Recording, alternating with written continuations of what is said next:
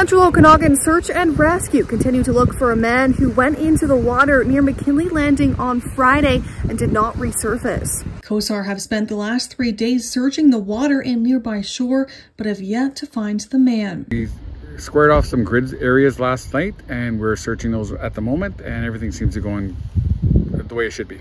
COSAR members are using underwater camera and sonar to search the lake floor. The way that we're using it, the waves in the wind are not moving it around as much as it has been in the past. The individual could be the 10th person to drown this summer in the Thompson Okanagan. The amount of drownings this summer have been quite high. It's unusually high, I would say.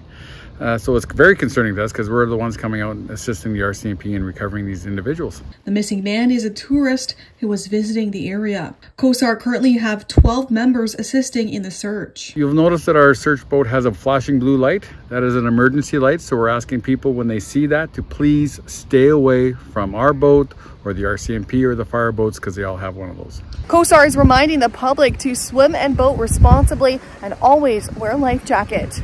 For Castanet News, I'm Madison Earhart in McKinley Landing.